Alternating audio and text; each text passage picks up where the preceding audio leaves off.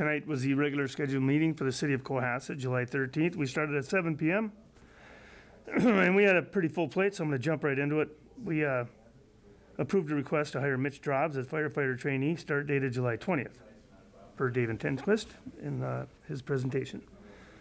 Item B, we approved a request for Planning Commission to make recommendations, City Council to increase the maximum building heights in the heavy industrial zone district, or possibly other areas. I thought from what Greg said, they're still working on the recommendation for the City Council, and we approved that from 60 to 75 feet.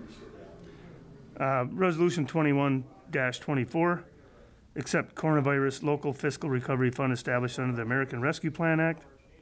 We approved that.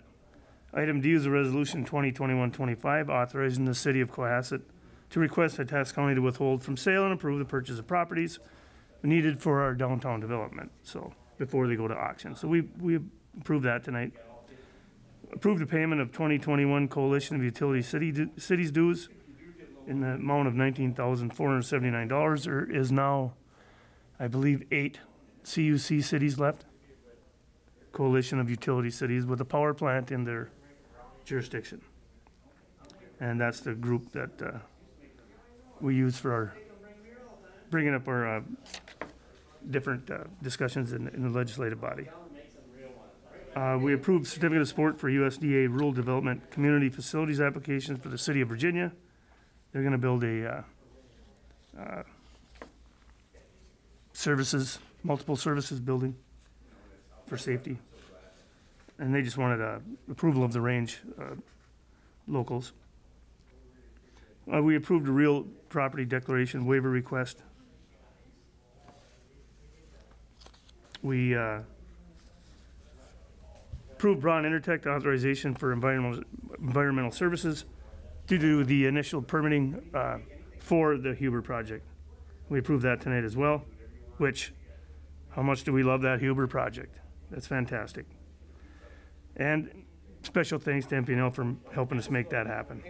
Cohasset Lumber Mill Tax Increment Financing Analysis.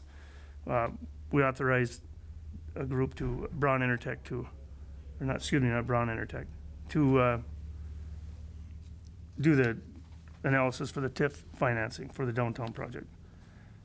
We had a request from some residents to put a speed bump on the River Road. We approved that between a stop sign and the first speed bump on the River Road.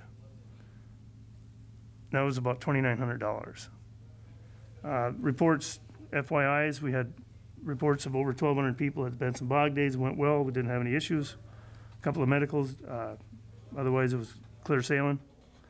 We approved the claims in the amount of $111,488.62, the June 22nd council minutes, and we approved cemetery deed for Robert and Tony Simonson. That concluded our meeting for July 13th. The time was about 7:46. Thank you.